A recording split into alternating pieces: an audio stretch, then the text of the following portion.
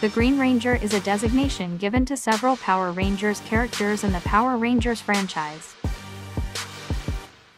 The very first Green Ranger was Tommy Oliver, a character from the original Mighty Morphin Power Rangers television series.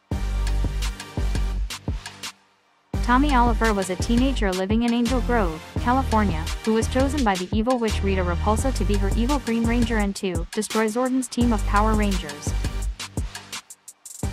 He was given a Dragon Power Coin and a special Dragon Dagger, which allowed him to call upon the powerful Dragon Zord. He was also given the Dragon Shield and the Sword of Power to use in battle. The Green Ranger also made appearances in several other Power Ranger series, such as Power Rangers Zeo and Power Rangers Lost Galaxy. He was also featured in the Boom Studios comic book Mighty Morphin Power Rangers. What's going on? Tommy! I have chosen you! No!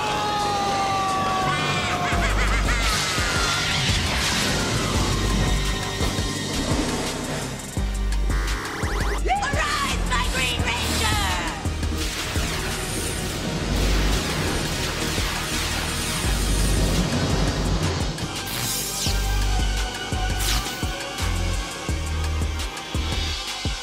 How can I serve my Empress?